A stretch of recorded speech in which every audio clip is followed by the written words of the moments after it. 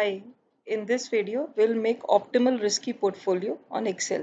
For this we are having 5 stocks from 5 different industries. One from banking, another from retail sector, then from construction, another from FMCG, and Havels is there for consumer durables. We are having the data from past 5 years, that is 60 months altogether. And further we are having market index, which is BSE 500, that is the proxy for all macroeconomic factors. So the first step to make optimal risky portfolio is to calculate returns for all 5 stocks.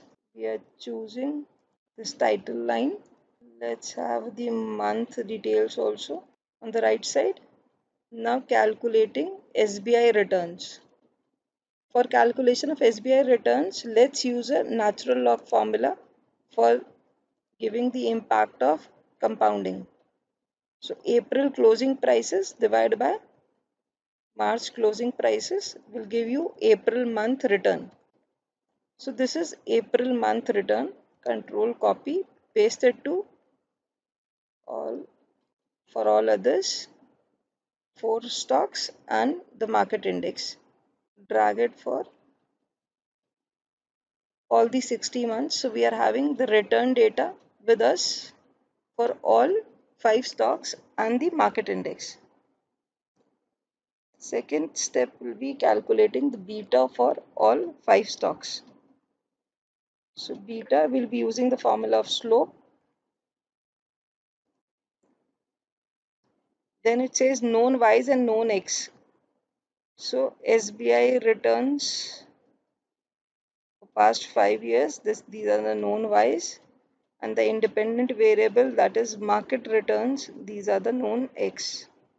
And as market returns will be the same for all the stocks, so let's freeze market returns. Now let's use the same formula for other 4 stocks. So we are having beta for all the 5 stocks. Let's freeze the data so that we are able to see the title bar. Using the freeze spans, now we are able to see the title bar. So beta is highest for SBI and it's lowest for HUL. HUL being the least risky stock and SBI being the highest risky stock. Then we will be calculating expected returns for all the 5 stocks by the CAPM formula. CAPM formula says RF plus RM minus RF into beta. So RF we are assuming it to be 6% plus beta into the market risk premium. Market risk premium is assumed to be 7.5 for Indian market. So this is the expected return for all the 5 stocks. Now after calculating expected return, we need to prepare the covariance matrix. So going on to data analysis, let's prepare a covariance matrix for all these 5 stocks. So covariance matrix, input range. Input range is the return data of all the 5 stocks. So this is the return data of all the 5 stocks. This we have selected. Labels in the row, yes, the labels are there in the row. Name of the companies are mentioned in the first row. Output range, where you want the output? Output we want at J69. So we want the output over here. So let's press OK. So the covariance matrix is there.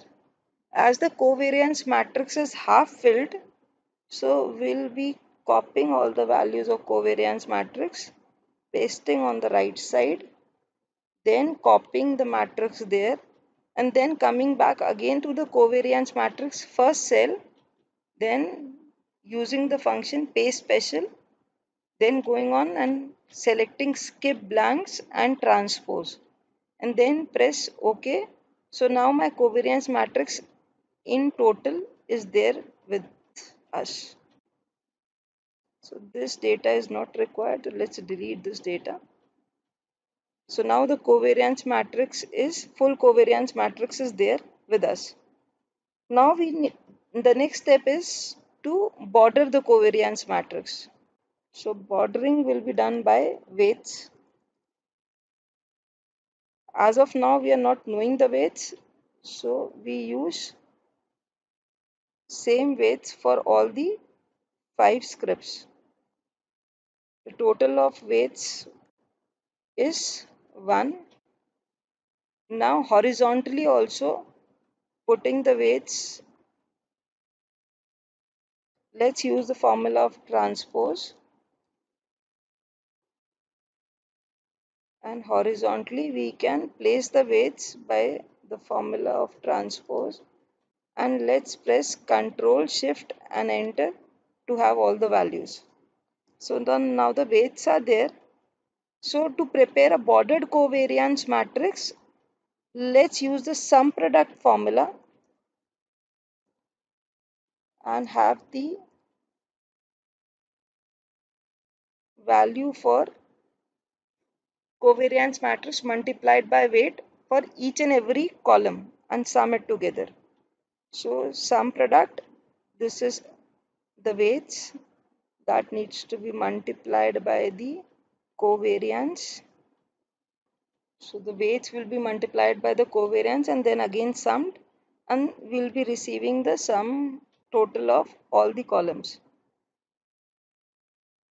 So we'll be freezing the weights because they will be the same for other columns also. So dragging this formula for other 4 columns. Now the variance of the portfolio will be the sum total of all these columns together, and the standard deviation will be calculated by doing the square root of the variance.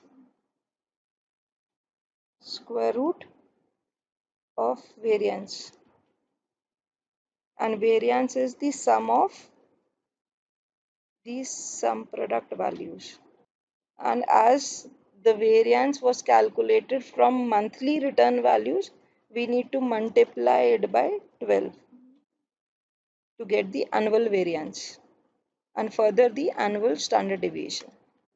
So this is the annual standard deviation now. Expected return of the portfolio can be taken out by multiplying individual expected returns by the weightage in the portfolio. So DMART returns multiplied by the weightage of DMART. LNT returns multiplied by weightage of LNT. And now Havel's return multiplied by the weightage of Havel's. So this is expected return of the portfolio. After we have calculated the expected return and standard deviation, we will be calculating the Sharpe ratio of the portfolio.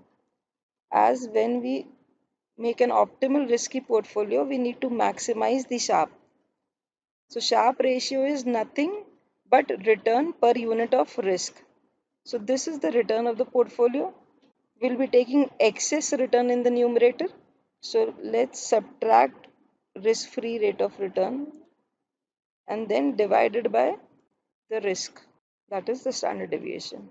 So this is the Sharpe ratio for the portfolio. As I already mentioned that we need to maximize the Sharpe ratio to get optimal risky portfolio. So maximization will be done by applying solver. So let's apply solver. The solver, the objective is to maximize the Sharpe ratio. So this is mentioned here. Maximum function is selected by changing cells. Which cells we need to change? We need to change the weightage. So this is selected. Further, adding constraints. What constraints which you like to add? First, that the sum total of all the weights should be equal to 1. And second, that all the weights should be greater than or equal to 0. We will not be taking weightage that is negative. That means no short selling is required. Now, after having these two constraints, let's solve. Yes, keep the solver solution. So we are having the Sharpe ratio to be 0.328. So let's reduce the decimal places for all values. So the standard deviation comes out to be 26%, expected return is 14%, and Sharpe ratio is 33%, 0.33. Here, let's also reduce the values for weightage also. Reduce the decimal places for weightage. So now it's mentioning initially the assigned weights were 20% for all stocks. Now after using the solver and maximizing the Sharpe ratio, the weightage has changed. And now this is the optimal risky portfolio that has been created out of these weightage. So the weightage for SBI is 24%. DMart has not been assigned any weightage. L&T has 48% weightage. 7% weightage is given to HUL, and Havels is having 22% weightage. So now this is the optimal risky portfolio wherein the returns are 14% and standard deviation is 26% with a maximum Sharpe that is 0.33. Thank you so much.